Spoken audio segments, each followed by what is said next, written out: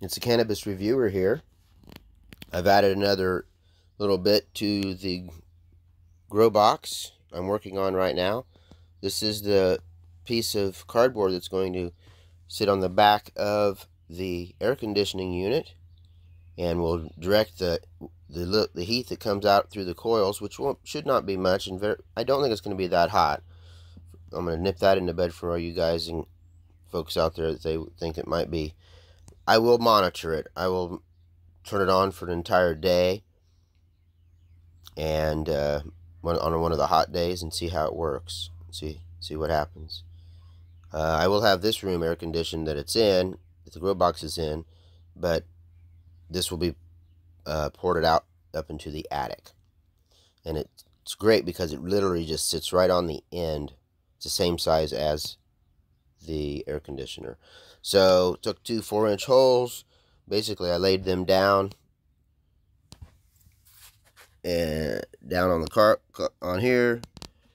Drew out the circle.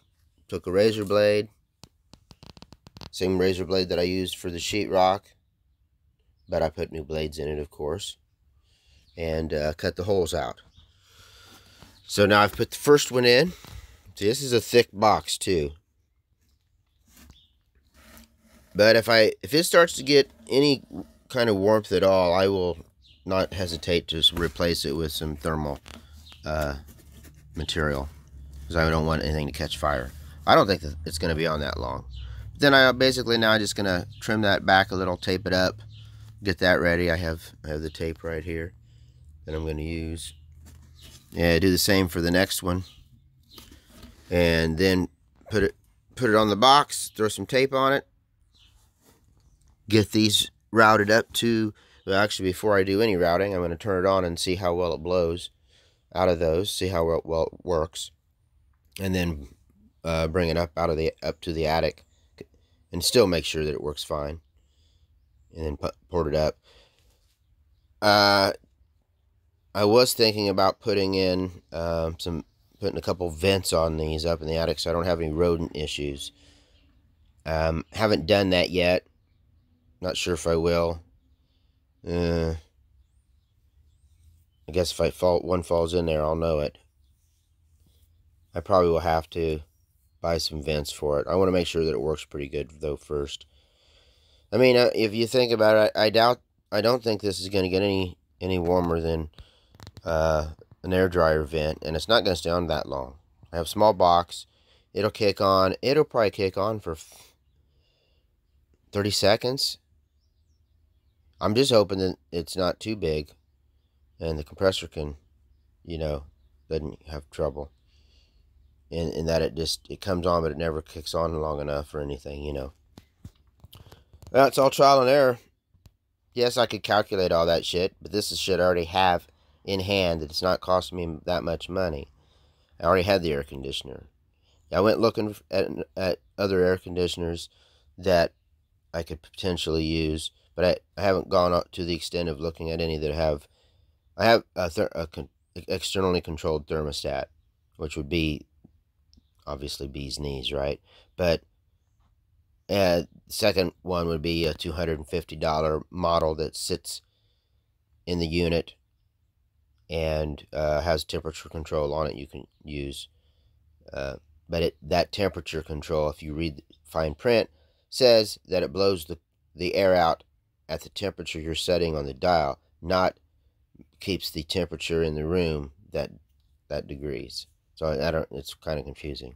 Anyway, we'll try it out. I'm going to add this to the next series of videos. So there'll be a part 4 more than likely, or at least an addendum to the others, just to show you that it's done. I could always throw this on the Cannabis reviewer on the other side, but oops, sorry about that. But I think that I'll just keep it here. Okay, Cannabis reviewer. I may or may not be back. I don't know. We'll see. Bye-bye. Now, I'm adding the aluminum tape that I bought, and I'm wrapping it around slowly and sealing it. This is the first one. It's done. Yeah, I know. It's not pretty. Doesn't have to be pretty, just has to be functional. Second one's done. So I just wanted to show you. I rip off a small piece, about that long, wrap it around, and just keep piecing it all the way around. Okay, now we're attaching the box to the air conditioner, not microwave. Figures I'd say that. These are done. I may get a hair up my ass and decide to put some around here, but I haven't felt any leaks yet.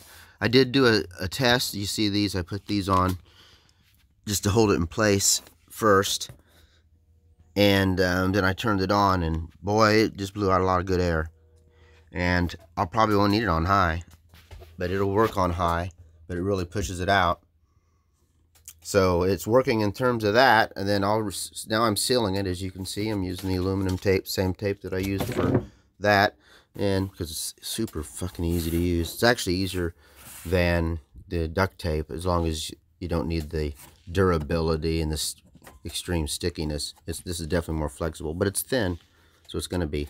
Anyway, I'm going to go all the way around underneath the box. You get the idea.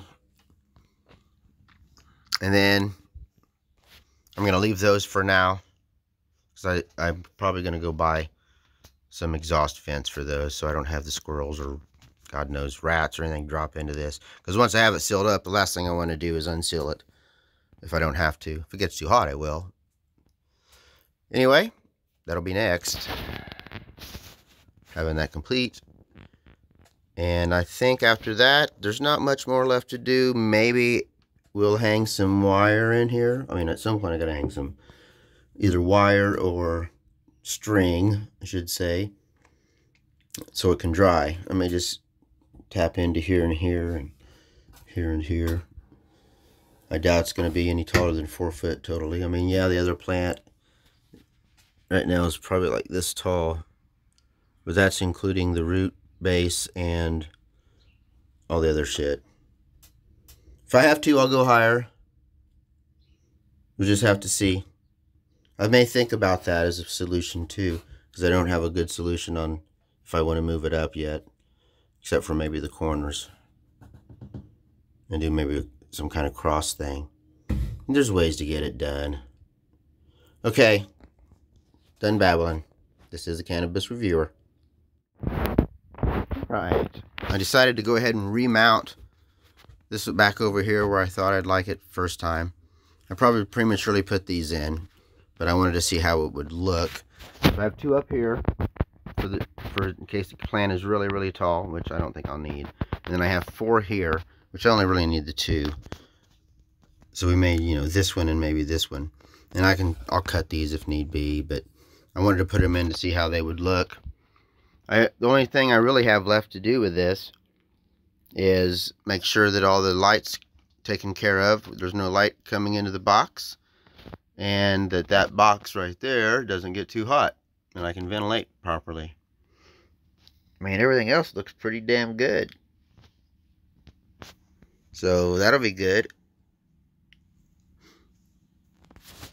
I think this will pretty much end this little extra video, unless something happens with that box. I'll come back for that. Anyway, here it is, completed for the most part. I got a little button up to do, but mostly completed for the most part. Drying box ready to go. This is the Cannabis Reviewer. The Cannabis Reviewer here. Next step, next stage. Got it all sealed up, really sealed up good. So there's very little light, just a little. It's hard to seal both of these because this already hinders the airflow a little bit. Put my hanging cords, if you will, 1 there, and I got 4 there. 1, 2, 3, 4. And this has pushed it over. There we go. So probably can use these, but if not, I got those up there, so we got plenty of room. But the idea is to put them here and then have the air, put them here and then have the air kind of flow out slowly and kind of drop down and keep everything cool. If I after this is done, I may decide to connect these two. And if I do, then I'll be taking out a section right here, more than likely. And that'll help fill it up.